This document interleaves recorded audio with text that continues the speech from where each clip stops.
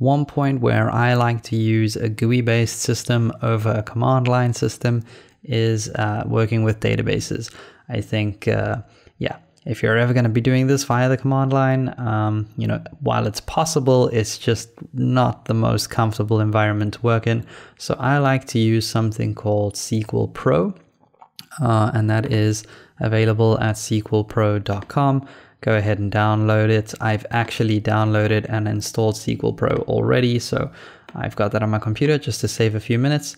And now I can connect to any database on my computer because in the previous tutorial, we set up Laravel Valet, and during that process, we also installed MySQL. So I can actually connect to any database or to the MySQL server on my local computer by just connecting to 127.0.0.1 using the username of root and an empty string for password. So let's do that now.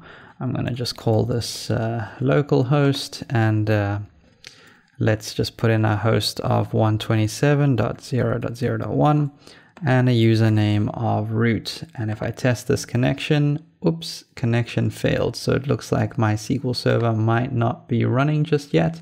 And it does say here that we do need to run this command. So I'm going to just pop back over to iterm and run that quick. And okay, now hopefully our servers are running. So let's just test that again. Connection succeeded. Cool. I'm going to go ahead and connect. And now I can actually create a database, add new databases, or if I'm a Laravel developer, I'm not even going to be using this very much to create databases because I'm going to be using migrations anyway.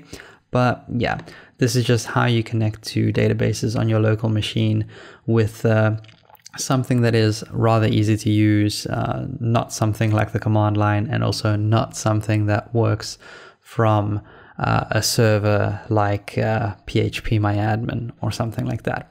Anyway, now that you guys have been introduced to SQL Pro, I think I'm going to end the video off here. So I'll see you guys next time. And that is the end of the video. So if you made it this far, there's a couple things that you can do to help me. First of all, subscribe, leave a like, leave a comment saying something nice, hopefully. Share this video with your friends because all of that stuff is going to help my channel grow. And I'm also feeling a little lonely, so don't forget to follow me on social media.